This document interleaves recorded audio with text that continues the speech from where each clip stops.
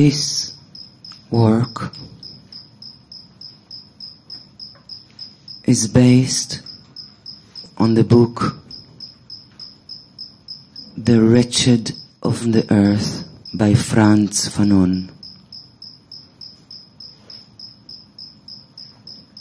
The book analyzes the colonial complex and presents the necessary need for a violent struggle to end occupation.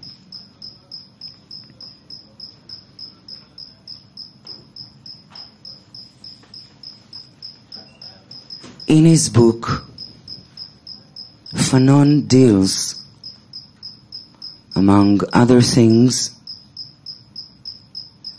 with the influence of colonialism on the mental condition of both colonizers and colonized.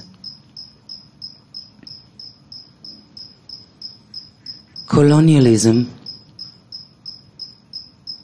is a disease of reality itself. The disease, as a condition, rearranges reality according to distorted principles which we find hard to understand to the core.